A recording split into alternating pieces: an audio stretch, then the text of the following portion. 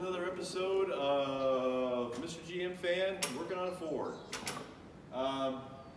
I did some work on this truck. I didn't turn my camera on because I had a lot of little bits and pieces, odds and ends to get done, so I didn't shoot any video yesterday, unfortunately. Plus, I was trying to get the place cleaned up for the 4th of July. So, getting excited about that. It's also my mother's birthday on the 4th of July, so we got plenty of fireworks. The whole crew's coming here to the home place. It's going to be a lot of fun. Try to shoot a little video, get some video of my grandson playing on the tractors, my son, 2 girls, a couple of nieces, so it's going to be a lot of fun. But I just want to give you guys a quick update on the old Ford. I ran a little bit of gas through that gas tank and sucked it out, and surprisingly, it's pretty clean. I don't have a scope, but I'm thinking about maybe buying a scope from Harbor Freight. I did get a 4th of July, or a couple of 20% off coupons. I'm sure I'll get one for the 4th of July. Maybe I should get a scope. If you guys out there have got some good suggestions on a scope, just put it in that little chat box on the bottom here so I can see it, and maybe that'll spur another one of the fellows or gals out there, and you know, give me some ideas. So update, I did replace, see if I can find the old one over here.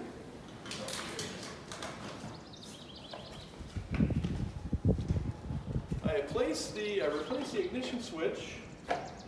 It wasn't too difficult. I didn't really film anything because there's oodles of videos out there on how to do it. You need a paper clip and a screwdriver, and that's literally it.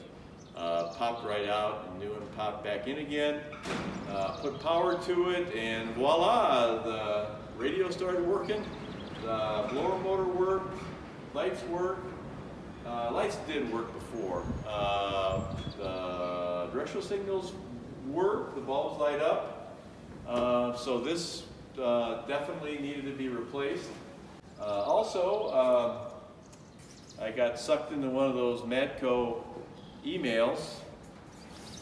It was something Friday, Lightning Friday, something Friday, super deal.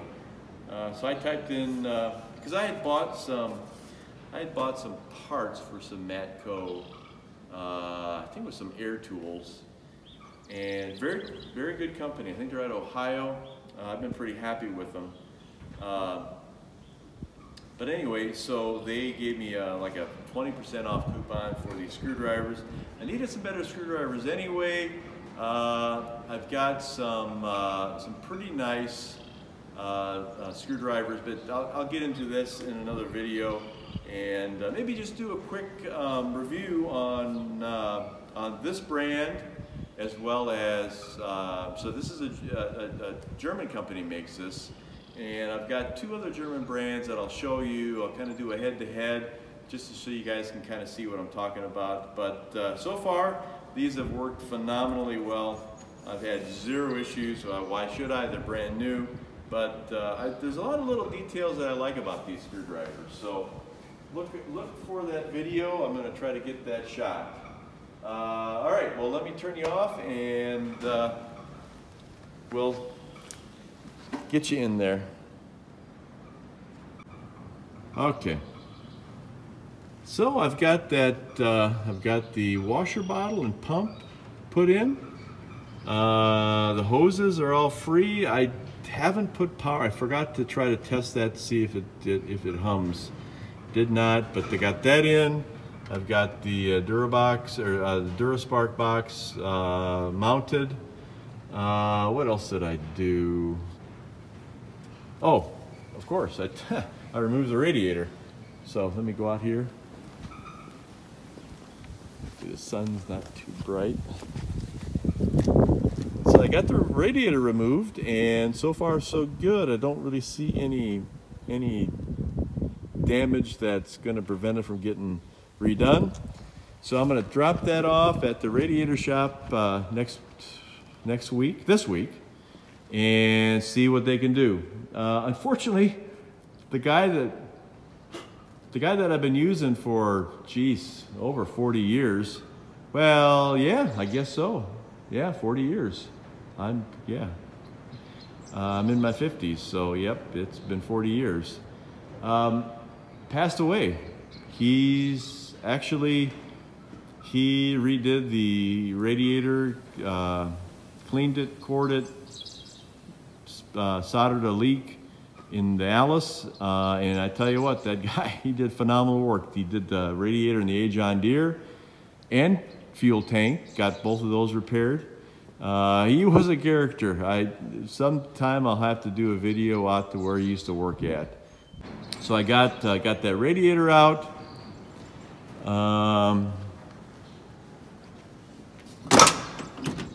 Pretty dark in here, but oh, I don't have a battery anymore. I put it back in the Alice. But yeah, the radio works really well. Blower motor makes some noise, so we know that's working. I'll come to the back here, and oh, there's that tail light, fresh from the salvage yard last Sunday. So we're getting closer. Now I just have to get an aftermarket bumper for this. If you guys have any ideas on where to get a decent aftermarket bumper, just put it in that chat box and let me know what you think, because I'd like to get this replaced. The frame, the mounts, everything's good back there, but this has just got rusty and bent up. So I need to replace that. Oh, looks like my sister dropped off the lawnmower. It doesn't want to start, so we'll start working on that here shortly. But I wanted to give you a quick update. I think I'm forgetting something. Oh, I remember what I forgot to mention. The hinge for the hood. Got that put in. That thing works really well. Now I just realized that side, and I knew I should have taken it off the day I was at the salvage yard, and I completely forgot to do it. But this one, I think because the other one was broken, this one was compensating, and it's pretty warped. It's not horrible, but you know, I think I bought it pretty cheap. So I'm gonna go out there and pick that up and just do another once over on that 78 that's at the salvage yard and see what I can find. Anyway, fellas, thanks again for watching. If you do me a little favor and just give me a thumbs up, put a comment in there, it really helps me out. I've got, my goodness, almost 80 subscribers already. I started this as just a hobby, for something for my kids to look at and for me to kind of, you know, look at some of the projects that I'm working on, and all of a sudden I've got some people that are interested in the same same old stuff that I am, old ag equipment and autos. So, well, we've got some more cars planned, so stay tuned, and you know, maybe I'll do a kind of a once over of this old Buick station wagon as well. This was a station wagon that my father bought brand new. It's got the 350 Olds diesel engine in it. It does have about 300 and whatever the odometer reads on it, but GM did end up putting 2 engines in this diesel. So when he did decide to trade this in, about 2-3 weeks later, the head gasket blew again. So he parked it literally in this spot, and it hasn't moved. I did take the heads off quite a few years ago, hoping to maybe do a little work on it, but my father pretty much just said, let's abandon this car. So unfortunately, we're probably going to be yanking this out and putting it for scrap. Again, it's got a lot of miles on it, but it's tough. But we took this thing all over the country, from Boston to Canada, Arizona. There's a seat in the back that was my spot. I think this is an 83, if memory serves me right. It's got the Olympic sticker on there. Oh, no. Oh, support American agriculture. Oh, I'm thinking of that LeSabre, that white LeSabre on the other part of the property. So, yeah, no rust of course, except the bumper. Those things are notorious for rusting out.